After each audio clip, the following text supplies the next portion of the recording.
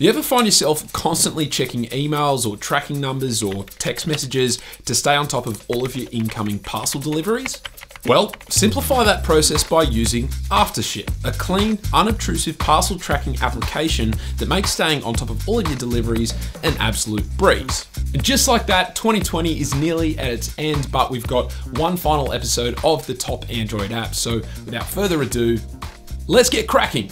Panorama Crop is an app that allows you to split up one photo and create these really fun swipeable posts for Instagram. So if you're not sure what a swipeable post is, well, here's one that I created on Instagram a little while ago, where as you swipe the photo over, it becomes apparent that it's actually just one continuous photo. It's a really fun way to spice up an Instagram post, but rather than spending hours pre-planning this effect in your photo editing software, you might as well just use an app like Panorama Crop to achieve the effect in seconds. Oh, and if you're not yet following me over on Instagram, use the link down below to do so. I'm trying to hit 10,000 followers before the end of 2020, which might seem like an impossible task, but hey, with your guys' help, we might just be able to do it. Wallow is a minimal yet creative wallpaper app that shifts the color of the wallpaper depending on the time of day. And yeah, that's kind of it.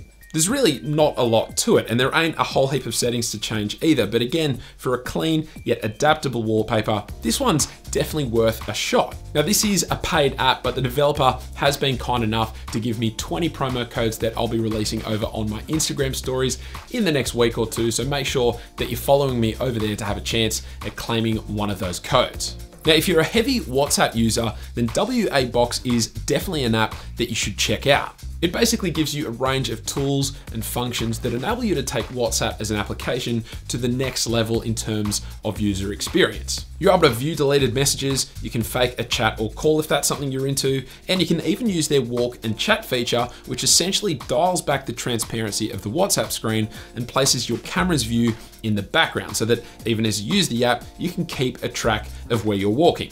There's a bunch of other cool features as well, all wrapped in a tidy design.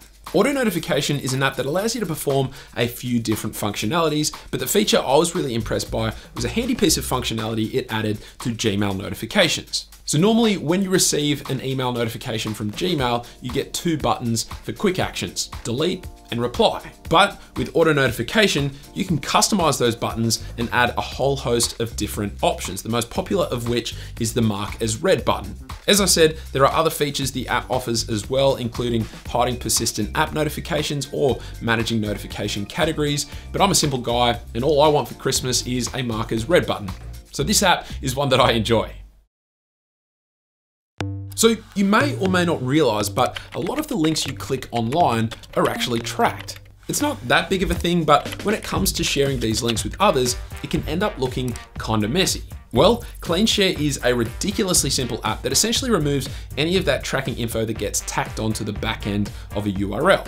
Once installed, anytime you want to share a link, you tap the share button, select the ClearShare app, and then a new untraceable link will be generated, ready to be shared wherever necessary. Visual Timer is an app that provides perhaps the most simple functionality on the list today, but it's one I can see a lot of people appreciating. So if we're being fair, the stock timer apps on our phones, they're all a little bit lackluster and they all end up looking very much the same, even across different Android skins. So Visual Timer, as the name suggests, visually enhances this otherwise simple task. Aside from that, you can add presets to access particular timers with set looks really quickly and easily. You can change the direction of the clock, and I kind of just dig how the timer in this app looks and animates.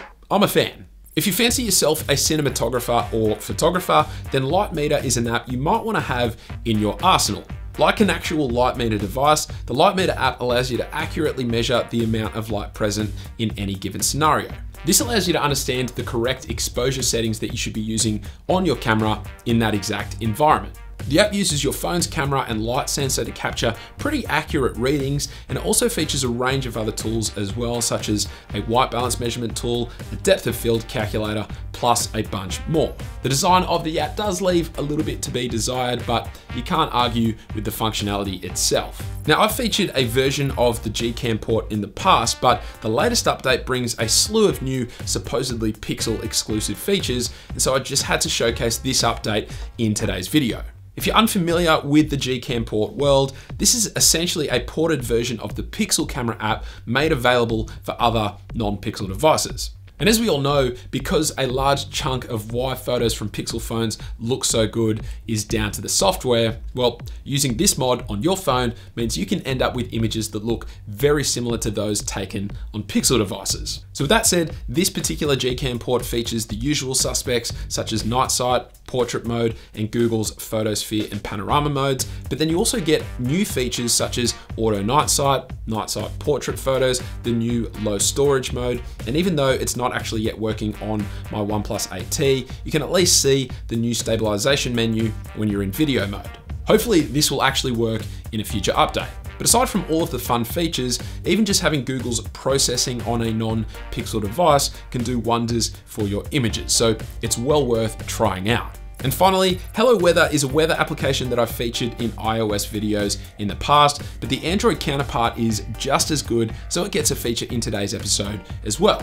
It's an app that makes checking the weather easy, but also visually appealing. You've got beautifully designed graphs and stats available to really get informed on upcoming weather changes. There are colorful icons throughout, and whilst you do need to upgrade to access premium features like radar and smart forecasts, there's still a heap available within the free version that make it worth your time. But that is it. As always, if you enjoyed the video and you appreciate this style of content, then a sub would be incredible. I'm trying to hit 200,000 subscribers before the end of the year, so with your help, we might be able to do it. Aside from that, hopefully you enjoyed the video. Thank you all very much for watching, and I will catch you later.